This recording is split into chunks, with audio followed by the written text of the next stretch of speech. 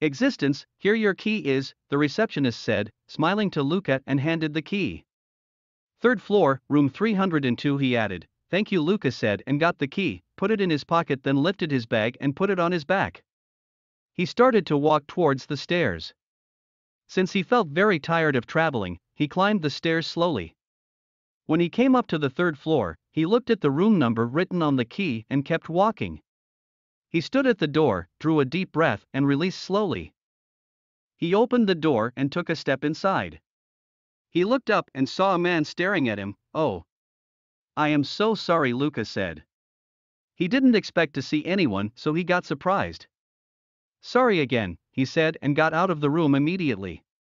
He checked the room number on the door again and the key in the room door. Nothing seemed wrong. He was confused and then the door is opened. Hello, the man said. You must be my roommate, he added. Am I? Luka asked, seems that way. Because you could open the door with your key and there is an extra bed in the room, the man explained. Pointing to the bed, I didn't know it's a room for two, Luka said. Would it be a problem? Luka thought for a second and smiled. No, it's so cheap anyway, good to know. My name is Alex, Luka, come on in, Luka. Luka entered the room, walked up to the bed, left his bag on the ground and sat on the bed. You look exhausted, Alex said. It was such a long trip, I bet it was. Considering this island is in the middle of nowhere. Alex said, smiling, yeah. It is far away from anywhere. Luka smiled back, right. But it is such a paradise here. How long have you been here? 1 week. How long are you planning to stay here? I'm not sure, just like me.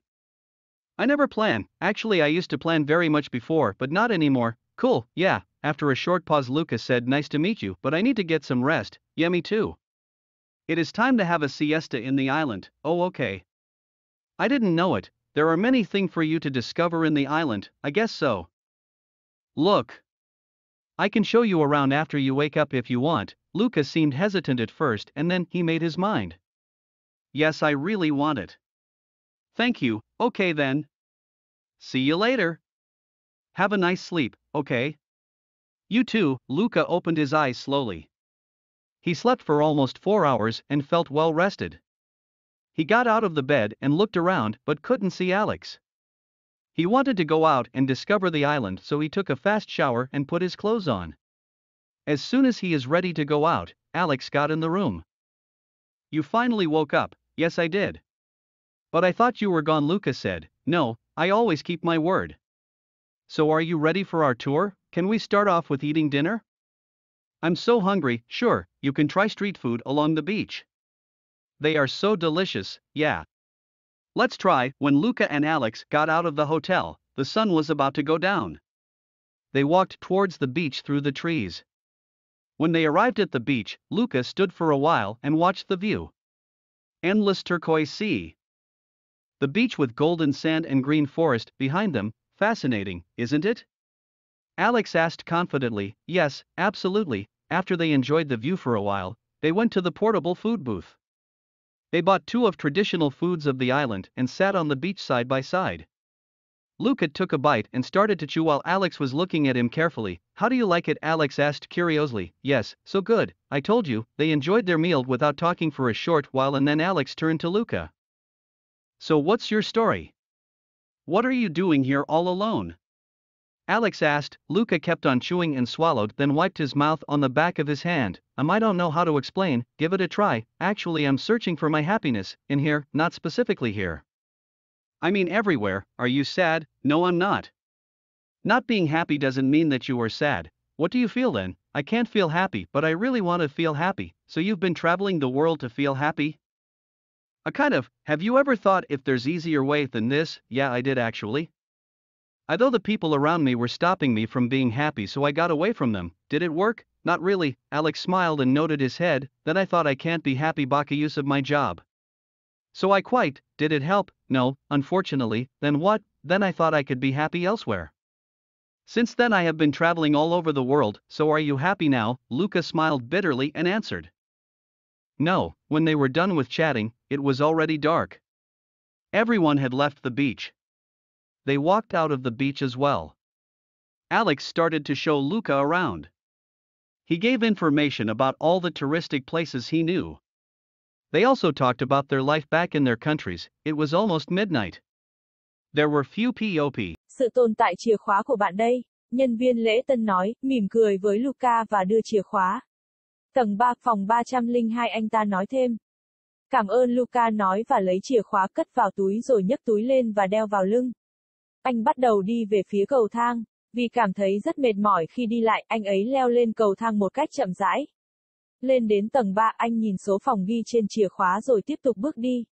Anh đứng ở cửa, hít một hơi thật sâu và từ từ thả ra. Anh mở cửa bước vào trong. Anh nhìn lên và thấy một người đàn ông đang nhìn mình chằm chằm. Ồ, tôi rất xin lỗi, Luka nói. Anh ấy không mong gặp bất cứ ai nên anh ấy đã rất ngạc nhiên.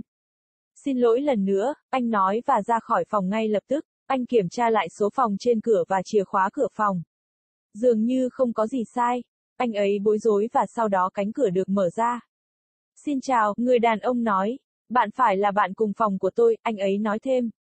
Tôi phải không? Luka hỏi, dường như cách đó, bởi vì bạn có thể mở cửa bằng chìa khóa của mình và có một giường phụ trong phòng, người đàn ông giải thích và chỉ vào chiếc giường. Tôi không biết đó là phòng dành cho hai người, Luka nói. Nó sẽ là một vấn đề. Luka suy nghĩ một giây và mỉm cười.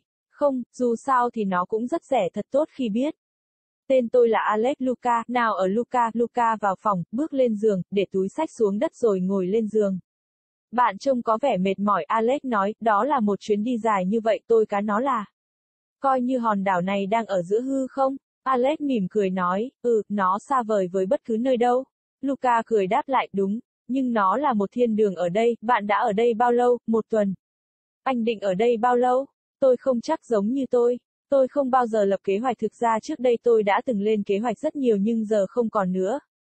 Mát mẻ, sau một lúc dừng lại, Luka nói, rất vui được gặp bạn nhưng tôi cần nghỉ ngơi một chút.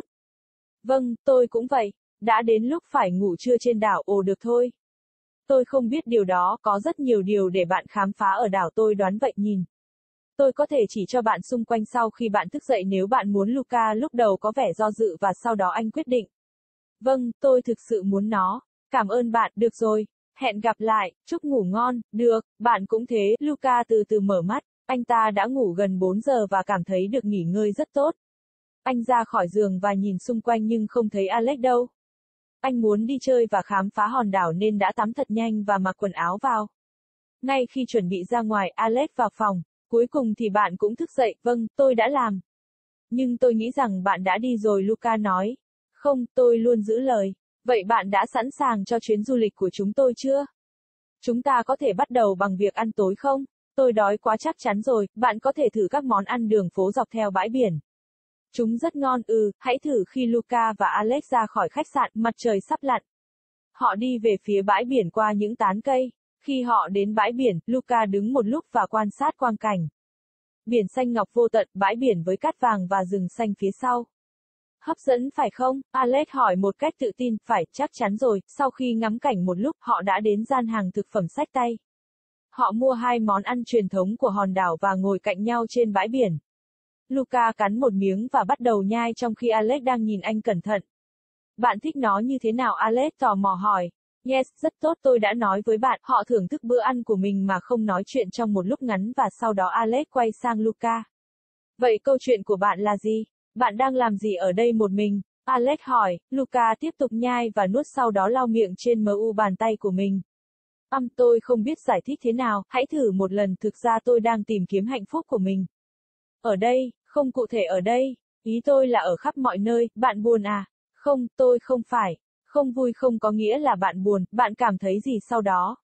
Tôi không thể cảm thấy hạnh phúc nhưng tôi thực sự muốn cảm thấy hạnh phúc. Vậy bạn đã đi du lịch khắp thế giới để cảm thấy hạnh phúc chưa? Một loại, bạn đã bao giờ nghĩ liệu có cách nào dễ dàng hơn cách này không? Đúng vậy, tôi đã thực sự làm. Tôi mặc dù những người xung quanh đang ngăn cản tôi hạnh phúc nên tôi đã tránh xa họ. Nó có hoạt động không? Không hẳn. Alex mỉm cười và gật đầu. Sau đó, tôi nghĩ rằng tôi không thể hạnh phúc vì công việc của mình. Vì vậy tôi đã bỏ qua nó. Có giúp ích gì không? Không, rất tiếc rồi sao? Sau đó tôi nghĩ rằng tôi có thể hạnh phúc ở nơi khác. Kể từ đó tôi đã đi du lịch khắp nơi trên thế giới. Vậy bây giờ bạn có hạnh phúc không? Luka cười khổ trả lời. Không. Khi họ trò chuyện xong, trời đã tối. Mọi người đã rời bãi biển. Họ cũng bước ra khỏi bãi biển. Alex bắt đầu chỉ cho Luka xung quanh. Anh ấy cung cấp thông tin về tất cả các địa điểm du lịch mà anh ấy biết. Họ cũng nói về cuộc sống của họ ở đất nước của họ. Đã gần nửa đêm.